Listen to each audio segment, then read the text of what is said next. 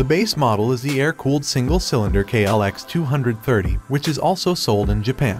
In addition, enduro tires are worn on the front and rear, aluminum lever guards are on the left and right, a clutch lever lock allows you to stop the bike with the gear engaged, and two-sided mounts are on the left and right. Unlike motorcycles, the Stockmann bike name has been around for a long time, and it is only recently that 250cc versions based on the Super Sherpa have been sold in Australia and elsewhere. Engine power, 19 horsepower, 7,600 revolutions per minute. Weight, 2 kilograms, 6,100 revolutions per minute. Price, around 503,000 yen. The large bulb headlights keep it safe even at night on farms. The front is equipped with a sling with a lid, equipped with an aluminum lever guard and clutch lever lock. There's no blinker, but it looks like there's a blinker button. Simple meters are inherited from Klx 230. You can see that the rear ABS can be cut. The rear carrier looks solid.